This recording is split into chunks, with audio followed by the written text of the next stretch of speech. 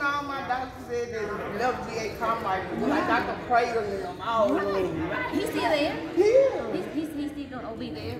But you know, I can't see, they won't let me see him now. I gotta be a new patient. Well, you got Dr. Bacon on deck. She took a little. So we want you to come on back home. Well, then come on, give me, I'm sure We want you to come on back home. Nice to meet you, Mama. This is Miss Kim. I don't have one. It's just the best to be alive today.